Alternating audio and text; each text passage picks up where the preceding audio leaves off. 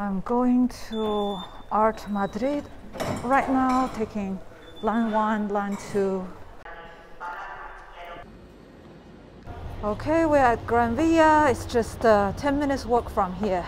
This white building in the end of the street here, and Art Madrid is just behind it in the beautiful glass ceiling Grand Palais look-like building, and is one of the best location, to be honest, because it's in the city center, in a historic area, next to all the landmarks and beautiful cultural heritage. And wait, it's red light where everyone's crossing. All right, so I'm arriving, and hopefully I still have a couple of hours before heading back to ARCO. Hello, Bear.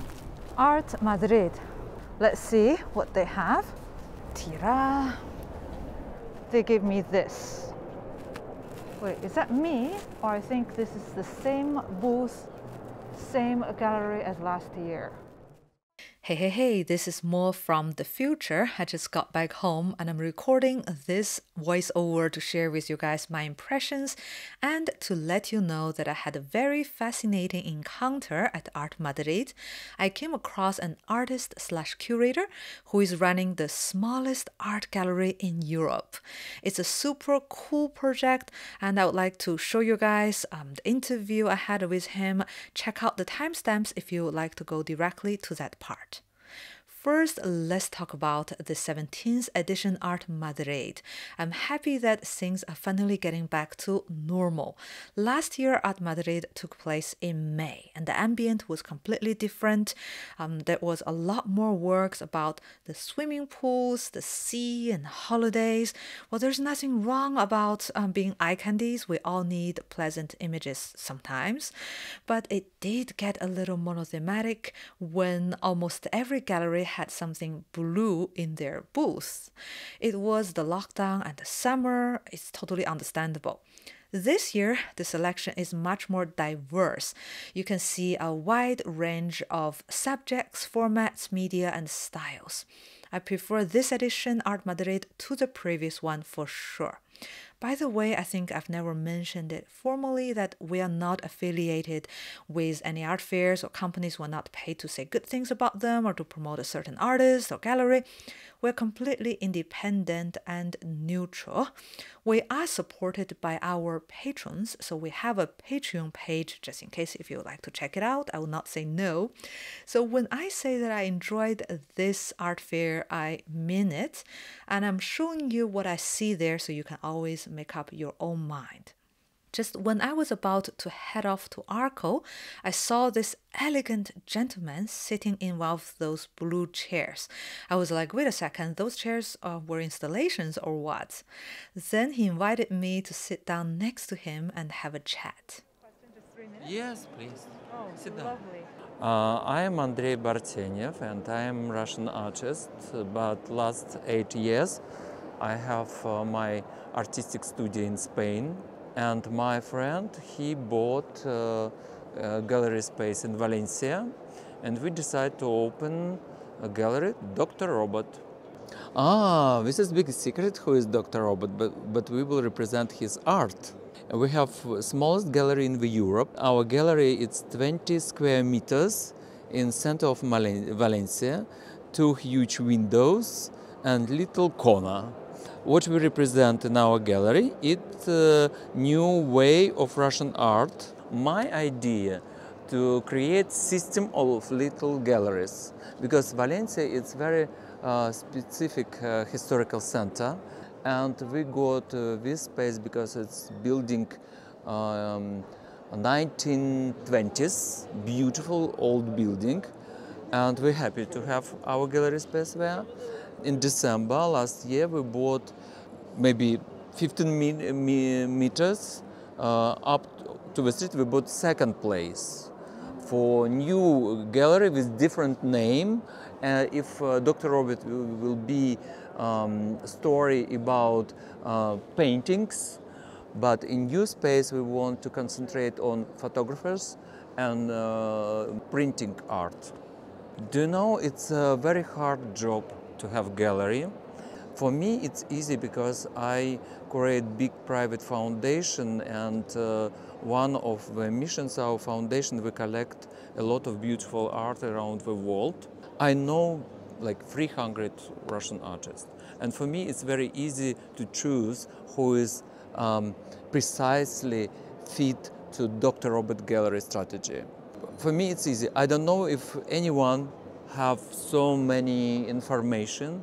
You need to have possibility how to manage your ego and talent art from your colleagues. My artistic ego sleep, and this you should know. If you open gallery, your artistic ego should go sleep. I tell to boss of a gallery, Alexander, I tell to him, okay, if our gallery in Valencia not sell nothing, it's not bad. It's our little beautiful office in Valencia. And we can go to art fairs and we can find our collectors on art fairs. But we have beautiful base in Valencia. If you have possibility to buy place for your gallery. If you rent, you should know this will be hard life, because you need to pay all this rent, it's circle, and it's make you tired of business. But if you bought, you just, okay. Business go very well, oh fine, pocket is full, artists have food and paintings and canvas, yeah, everything is fine. If it's business, it's okay, you have beautiful gallery space. That's it. Oh yes, please, look. Vova Perkin, 25 years old, new art star of Russia. This is hard things to tell. You need to be very pushy, very pushy. And it's not you need to push everyone around you, you need to push yourself. Because of course you need to paint 24 hours a day. And you need to listen good recommendations. You need to find your unique language, visual language. If you will find your unique visual language, it's like you win. How I opened him? It was in the beginning of the coronavirus. My gallery in Moscow decided to make online exhibition. We just self-portraits. Okay, we do huge online exhibition on YouTube, self-portraits. And we got maybe 400 of images from different artists. We select and we make short films with music. We put on YouTube, and collectors will look always and start to buy paintings from this project. And we tell in the beginning, we want to support to artists because it's coronavirus and everyone sitting in studio and depressed because it's no exhibitions, no parties, no sale. And we do this. And it started to work. And he was one of in this project, Costa. And one museum bought his painting, next museum bought his painting. It gives to him hope. That's it. And we can see beautiful painting on the entrance. We have this beautiful painting. It was exhibited in Saatchi of show in London and came to here from London. I do all my life this. Thank you. Dr. Robert Gallery is the best surprise I had at Art Madrid, a tiny gallery that is not limited by its physical space, thanks to the internet and the art fairs. I hope their story will inspire you if you are thinking about starting your own art gallery. All right, this is all for today. Tomorrow there is more. See you in the next video.